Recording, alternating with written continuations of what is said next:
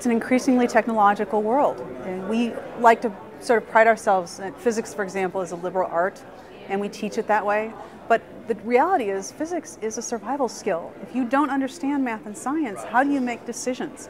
And we're talking about everything from the energy crisis to healthcare. And so if you look at all the problems that are going to be facing us in the future, there's not a one that doesn't require some understanding of math or science. So if we don't educate people, how are they going to make good decisions? You know, if you look at who really gets access to science, it's a very small group of people. It's predominantly male. They're predominantly over the age of 40. If you look at NASCAR fans, it's a very different demographic. And there's 75 million NASCAR fans. So there's one group of people who will always be interested in science, and those are the folks who like black holes and cosmology and string theory.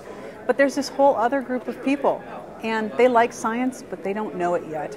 And I feel like part of what I'm doing is showing them where science is in their lives, and that they really do care about science, they just don't know it yet. You know, I think every scientist you talk to will tell you that you usually learn more from experiments that don't work than you do from experiments that work.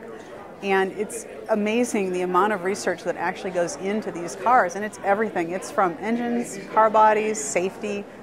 It's just really extensive. I got to work with one of the teams. They were testing engines, and I got to go into the engine dynamometer, and we were testing oil. And it was fascinating because the fact that I was there, we were watching the oil, and the oil was getting really bubbly. And I asked, well, why is the oil getting foamy? And they looked at each other and said, we don't know. And so we opened up a whole new range of inquiry just based on that chance observation. I think the most important thing for them is to know that you should never take anyone's word for anything. So if someone tells you, well, this happens because of this, hey, you know, respect that. They probably know something.